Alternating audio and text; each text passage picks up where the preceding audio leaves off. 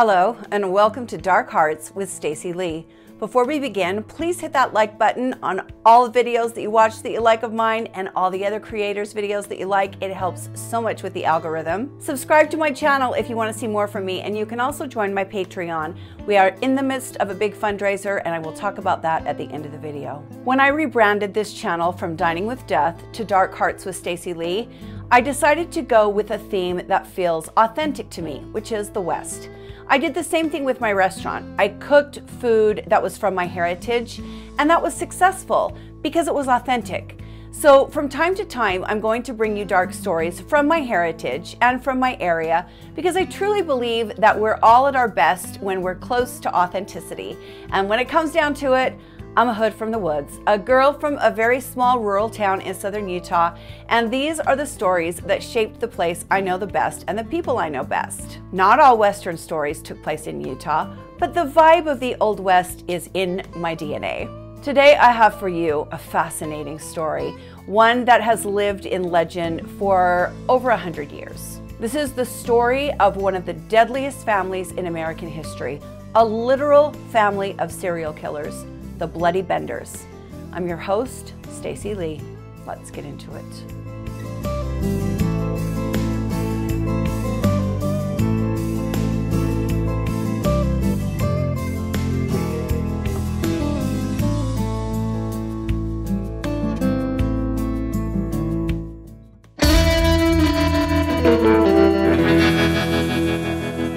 Our story begins in what was then the western part of the United States, Kansas. The Civil War has been over for 5 years and the country is not yet in the rebuilding stage. Life is tough. People are dying of disease, they're dying during arguments with their neighbors, and they're dying in fights with Native Americans. Kansas had declared it was with the Union before the war, and once the bloody battles were over, the fight began for control of the new territory. In the years following the Civil War, pioneers began to head from the east to the west, and most of those trails took them right through Kansas. The men and women alike were battle-worn and hardened from the war and from the difficulty of everyday life. The war was over, but the violence was not. Murder and violence persisted among the people who had grown accustomed to seeing some of the most horrific things you can imagine during wartime. Many people had lost a family member in the war, and most had lost several. The people were tired and they were beat down. But there was an air of hope, the promise of a new era. A lot of families decided to pick up and head to new territories in order to stake their claims somewhere they could own more land. The trails that people were required to take were well marked at this point in time, and some were safer than others. The trails in southeast Kansas were known to be a particularly rough area. Travelers had to be worried about what were called road agents. Back then, they were basically traveling bandits. They would hide in the hills and wait for a wagon to come by, swoop down on horseback, and start shooting in order to steal everything the travelers had. Pioneers also had to be worried about Indian attacks. Those are the words used from that time. Dodge City is often thought of as the roughest, most dangerous place in the Wild West. But as someone who has done a fair amount of research on this topic, I will tell you there were places far worse. Still, Dodge City was bad, and Kansas was a rough place. Let me give you some numbers. You had a 1 in 50 chance of being murdered in Dodge City. That is 20 times higher than the worst city in the world right now. In some towns, the local sheriff began enforcing a law where visitors had to surrender their firearms when entering the town for food or shelter. That worked in some places to keep the peace. I should also tell you that because guns were not what they are today, accidental shootings were very common. It was not uncommon for people to shoot someone in the vicinity on accident, and it was even more common for them to shoot themselves. There was a near complete absence of medical care, and what was available wasn't good. In this era, the discussion of germs and bacteria was brand new. There was no antibiotics, there were no sanitary practices. Back then, they thought the sign of pus in a wound was a good thing. They thought that meant the wound was cleaning itself, not that the person was dying from infection. Something like a stab wound or even a deep cut with a kitchen knife could be a death sentence. A visit to the house of prostitution in town could be the start of a long and painful death, dying of syphilis, or even worse, trying to cure the syphilis by drinking mercury. Sometimes the cures were as bad as the disease. The fact of the matter is there simply were not a lot of cures for injury or ailment back then. Cowboys often got trampled by cows. Mines caved in. The steam-powered machinery of the day would often explode. With no electricity and candles being the only source of light at night, houses burning down was a monthly occurrence. There were 1,000 ways to die in the Old West, and that was without coming across a family of serial killers. When the Civil War ended, the U.S. government moved the Osage tribe of Native Americans from Labette County in southeast Kansas to the new Indian Territory, as it was called, which would later become the state of Oklahoma. The vacated land in Osage was then portioned out to homesteads, and families that thought they could make a living working those parcels had the opportunity to try and make a go of it. There was also a big movement at this time called spiritualism, and the people who believed in this way of life were called spiritualists. These were people who shunned traditional religion, believing it to be flawed and misleading. Spiritualism, like traditional religion, believes in the immortality of the soul. But unlike traditional religions, it did not call for blind faith. In fact, it required skepticism, and people who practiced spiritualism would often conduct things like seances, asking God for proof of the afterlife. Now, the other thing that was very appealing about spiritualism was that women were seen as equals. And honey, that ain't never gonna happen with traditional religion. If a man has magical powers, he's a prophet. If a woman has magical powers, she's a witch. There were years in America where the only time a woman was allowed to speak in public was at a spiritualism event. Female mediums became popular, and spiritualists sought them out in order to speak with their loved ones that had passed on. Now, you can imagine, knowing about all the death that had so recently occurred in the Civil War, there were many people anxious to communicate with their deceased relatives and family members. What does this have to do with the story? Many spiritualists were drawn to the new territories in order to get away from cities and towns that were dominated by traditional religion. And for this reason, the new territories of places like Kansas were very appealing, and groups of spiritualists tend to be the people that migrated there. In 1870, 5 families of spiritualists loaded up and headed to Labette County, Kansas, in order to start their new lives. Their homesteads were about 7 miles northeast of where Cherryvale would later be established. Cherryvale came about a year after these homesteads.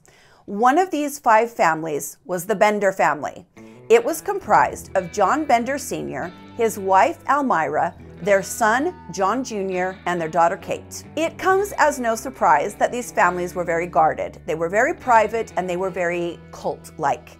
Each of the families had similar beliefs and desires, but among those desires was the desire to be independent and to live somewhat in isolation. John Bender Sr. was 60 years old when they arrived in Kansas, and his wife was 55. These were not young people. They had immigrated from Germany, and they spoke with thick German accents when they did speak English. Now, again, this is an advanced age to start a homestead, but people back then didn't really have much of a choice. This was a real era of rebuilding. John Sr. was a man of about 6'2". He was a giant of a man, apparently, great big broad shoulders.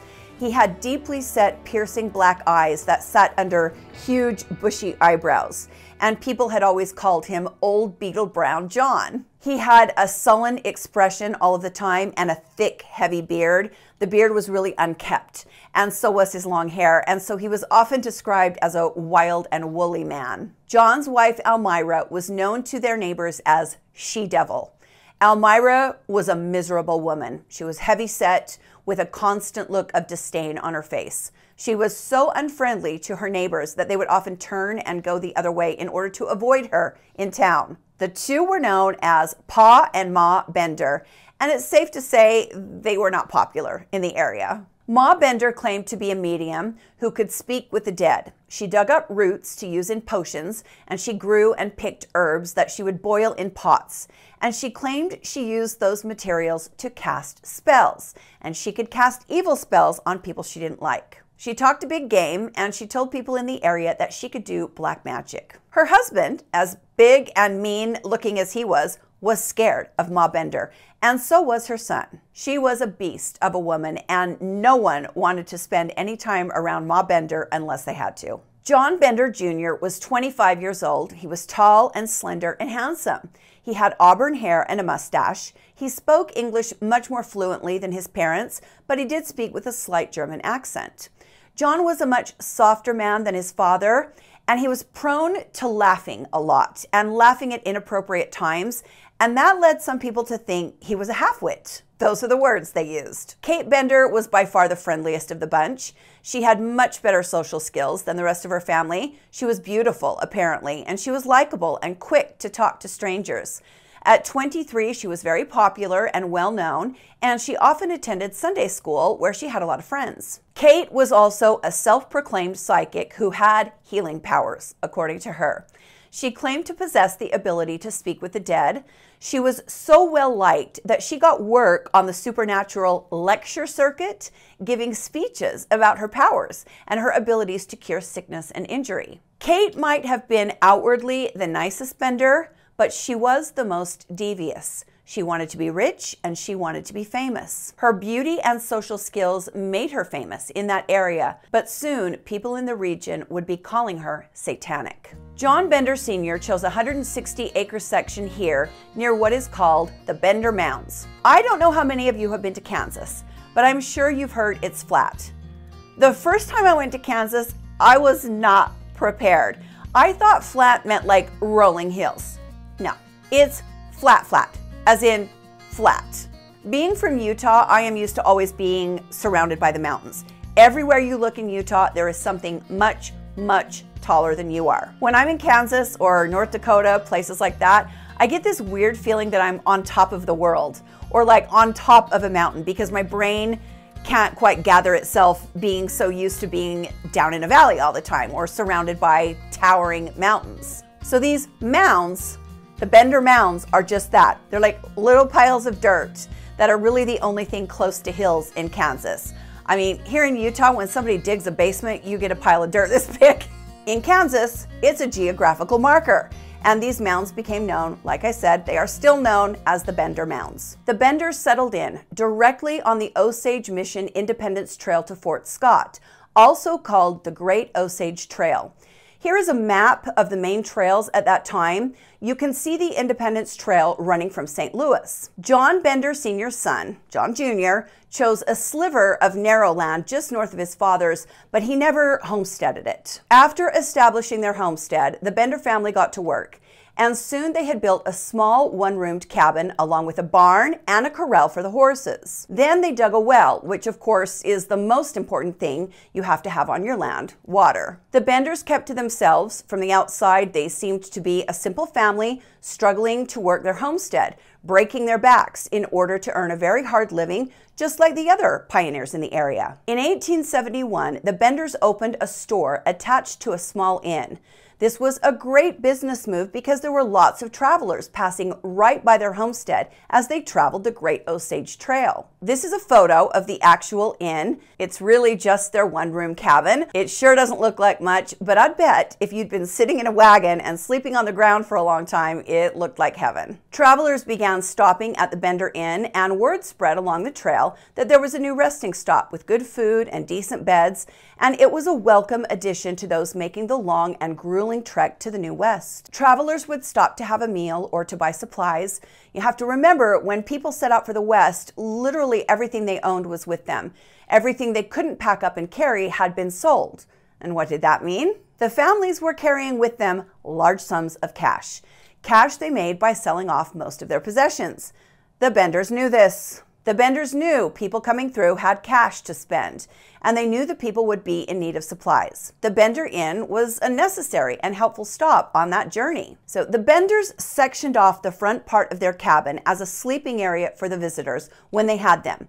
And then when the visitors were in the front of the cabin, the Benders would stay in the back and they would hang a sheet, a piece of a covered wagon, you know, the actual cloth from the covered wagon, and that would be the divider in the home. Everyone would sleep on small cots, and soon people were calling the rest stop the Wayside Inn. Many people found it helpful and necessary on their journey, but there was just one problem. Some people who checked in to the Wayside Inn never checked out. The first few travelers that went missing did not raise much of an alarm. This was the Wild West, the frontier. People go missing all the time. But as more time passed, the disappearances became more and more frequent. Travelers would check in with their relatives by mail in the town before stopping at the Bender's place, the Wayside Inn. And those relatives that had heard from them would never hear from them again. So it's like, we got a postcard, we got a letter a couple of weeks ago, and they told us they were going to be arriving at their destination. Well, a couple of weeks have gone by, 3 weeks have gone by, 4 weeks have gone by, nothing. It started to feel like more than a coincidence. By the spring of 1873, just 2 years after the Benders opened their inn, there were rumors flying around the area. Some people said that the portion of the trail was cursed, that when the government forced the Native Americans off of their land, those people left behind a curse that would befall all who traveled it. There was talk of demons and skinwalkers and a great and hairy beast who was snatching travelers off the trail. Then travelers began to avoid that section of the trail altogether, and this made other homesteaders angry because they too had set up stops to sell their wares to those passing through. Neighbors in the communities around the Bender homestead started to make accusations. There wasn't much government set up in those days, but there was a small governing body called the Osage Township. In March of 1873, a meeting was called to be held at the Harmony Grove Schoolhouse. The purpose of the meeting was to talk about what was happening in the region and what, if anything, could be done about it. 75 area people showed up for that meeting. Among them was John Bender Sr. and John Bender Jr. The discussion began over the disappearance of a very well-known Independence, Missouri doctor named William H. York. Dr. York had some very upset family members, and they were wealthy, influential, and they wanted to know what was going on. Dr. York left his brother's home at Fort Scott, Kansas, and headed back to his home in Independence. A week went by, and the doctor's brother became concerned when all of his posts to Independence went unanswered. Dr. York's brother was a colonel in the Army, and he decided to set off and trace his brother's footsteps. When Colonel York came to the Wayside Inn, he spoke with the Benders, asking them if they had seen his brother. No, the Benders said. They hadn't had a guest in weeks. The Osage Township leaders did not want their area to become known for scandal, and they intended to do what they had to do in order to find the doctor and others that had gone missing. At this meeting at the schoolhouse, it was decided that search groups would be formed, and every farmstead and homestead between Big Hill Creek and Drum Creek would be searched, and searched well, not just for missing people, but for bodies. The people of the Osage area were well aware something very nefarious was happening in their area. They just weren't sure what it was. The two Bender men, father and son, sat quietly in this meeting and didn't speak a word. But when they were asked if their homestead could be searched, they said yes. The searches began and went on for days, and then a week, and then 2. Finally, it was time to search the Bender property.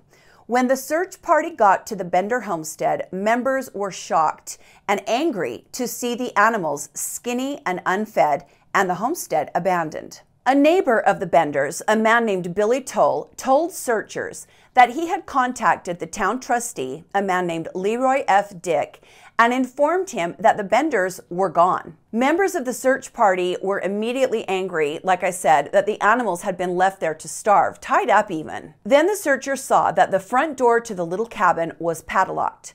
Somebody didn't want them inside. The searchers broke the padlock off the door and let themselves inside the cabin, and it was empty. The food, the clothing, the personal possessions were all gone. There was something present, though, something very, very present, and that was a terrible odor. It was an odor that most of the men had become all too familiar with during their time in the war, the odor of death and rotting bodies. There, in the middle of the tiny ramshackle cabin, was a trap door in the floor. It was nailed shut. One of the men in the search party found a crowbar, and together they pried it open. A smell shot out of the opening that sent the men running outside where they were sick. After the air cleared to the point that the men could stand to be in the room, they went back inside and peered into the hole in the floor. There, they found a 6-foot deep pit, and it was filled with clotted blood. There was a large pool of drying blood in the center of the pit, and the sides of the pit had pooled blood in the corners. Some of that blood had been there for a while, yet it hadn't dried all the way. Something must have been on top of the blood to prevent it from drying completely. After going through the pit and the cabin, it was decided that the entire cabin would be picked up and moved off of its foundation. The men used ropes and their own strength to push the cabin off its shaky foundation and to the side about 10 feet. They knew they had to look everywhere underneath this cabin, but they found nothing more than drying clotted blood. The searchers began to dig around the perimeter of the cabin and the perimeter of the foundation as well. The Benders had planted a little vegetable garden off to the side of the cabin, and there was also several fruit trees. It was there in the orchard that they found him. As search party members moved the dirt near the garden around, they discovered Dr. William H. York, face down, buried so shallowly that his feet were barely covered with dirt. His skull had been bludgeoned and his throat had been slit from ear to ear. Ed York reached down and turned his brother's body over. He was pretty sure it was him, but he wanted to make sure. He used his shovel to sever the head, and then he washed the face clean. It was, in fact, his brother, Dr. William York. It was getting dark at this point, so the men set up camp at the site and they waited for daybreak. The following day, they continued to dig. It started to rain, so they had to stop. By the time the rain broke, the area police had arrived. The digging began again. Ed York, the doctor's brother, was there digging right along with the search party, and suddenly he yelled, "Boys, I see graves." The other men came running to where Ed was standing. There was a large rectangular depression in the earth among the small fruit trees. The men began digging, all at once, with their shovels and their spades clanging against each other. Before long, several of the men were saying they were hitting something hard, and one man said, "This ain't a rock." They slowed down and began to dig a little more carefully, and then they uncovered a body, then another and another. None of the bodies belonged to Ma or Pa Bender, to John Jr. or to Kate. So all doubts that the Benders might be victims vanished, and they knew they'd been living with a family of monsters in their midst. Before long, the searchers had uncovered 10 bodies in the orchard, including that of Dr. York. Among the bodies were those of George Launcher and his daughter. George's skull had been crushed into pieces. It was a gruesome sight, but it was nothing compared to that of George's 8-year-old daughter. The girl had suffered a broken arm, but her skull was intact. She had not been bashed like the other victims. She did, however, have a scarf tied tightly around her neck, and it was determined that she had been buried alive. People want to talk about how the world has gone to hell in a handbasket. I just think those people don't know much about history, because people have always been vile and evil. Then the men found the body of Henry Mackenzie, who had stopped at the Benders around November 6, 1872, on his way to see his sister in Independence. Henry, too, had his skull crushed, and it was then that a theory began to form. Inside the cabin hung that sheet that I mentioned earlier that separated the dining area and the traveler cots from the back of the cabin where the Benders would sleep. On that sheet and around that sheet, there were signs of blood. The police began to believe that John Bender Sr. would wait until the travelers were seated at the dining room table, which backed up against the cloth sheeting. John Bender Sr. would then sneak up behind the travelers as they ate. He would stand behind the sheet and then take an iron-headed hammer and bash their skulls in as they sat at the table. The searchers then found Ben Brown, W.F. McCrotty, and John Greery. They also found a missing man named Johnny Boyle, who was sitting upright in a shallow grave. The rest of the 10 bodies that they found have never been identified. How many people did the Bloody Benders kill between 1871 and 1873? No one knows. Most people who have studied this case believe the number to be more than 20. Those same people believe that the Benders stole over $5,000 from their victims.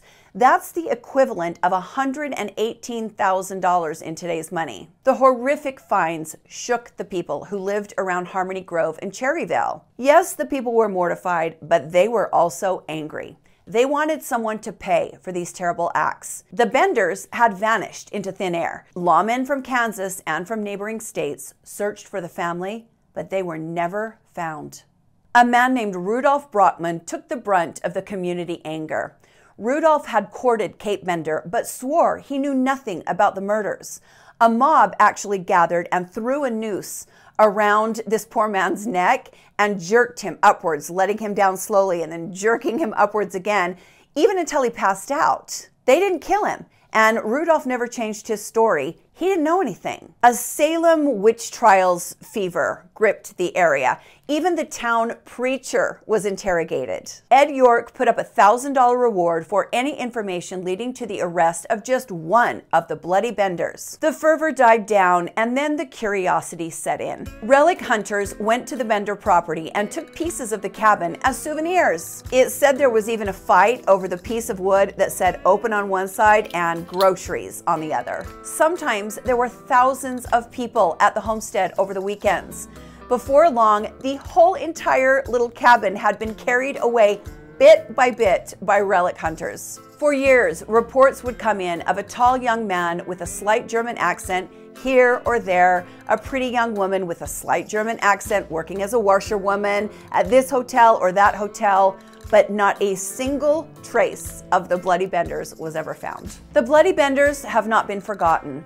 In Cherryvale, there was a museum dedicated to the family that opened in 1961. It closed down in 1978, but these amazing photos are remaining. There were creepy mannequins that represented the Benders. This is Kate behind the counter. This is an unsuspecting traveler waiting to be bludgeoned by John Sr. I would have loved to see this place. I know there's something wrong with me. I'm well aware, but I like this macabre stuff. That's why I'm so comfortable with you guys, because I know a lot of you are like me. Now that the museum is closed, there is only a little room about the Bloody Benders in the Cherryvale Museum. It includes the actual murder weapon, the hammer, along with a wreath made from the little 9-year-old victim's hair. They had a real thing for hair back then. I have a TikTok friend. Her account is Mama Macabre, and that's macabre. You know how you spell macabre. If you like things like this, go to her TikTok account. She has so many old photos of how they used to like prop people up after they were dead and take pictures with them, you know, and the hair art that they would make from their dead relatives and stuff. Her account's really cool. Most likely, we will never know what happened to the Bloody Benders. Did they leave the country? Did they spend the rest of their lives looking over their shoulders? I hope so. Whatever became of them, this bloodthirsty family of serial killers will live in the annals of American lore for as long as these stories are told. The Bloody Benders will go down in history, especially among the people of Kansas, who still tell folks that the term going on a bender has a whole different meaning there. Thank you for joining me today on Dark Hearts with Stacy Lee. Hit the like button and subscribe to the channel if you want to see more from me. You can also join my Patreon. We are in the midst of a fundraiser. This is the thumbnail for the video that will tell you all about the fundraiser. We are raising money to donate to police departments that have cold case DNA in storage that have never been tested. Watch this video and it will tell you all about it. You don't have to donate 20 bucks. You can donate $1. You can Venmo me, you can buy me a coffee, you can PayPal, you can Cash App me. It all goes to the cause. I've got a little spreadsheet and you will see all the donations with all of your names when we raise enough money. I sure appreciate you all. You guys and your kind comments have kept me going through what has been a slow period here on the channel, and I just want to thank you. I know I say this all the time, but I wouldn't still be doing this if it wasn't for you guys. Stay safe, my friends, and be kind to each other, and I will see you next time on Dark Hearts with Stacy Lee. Bye.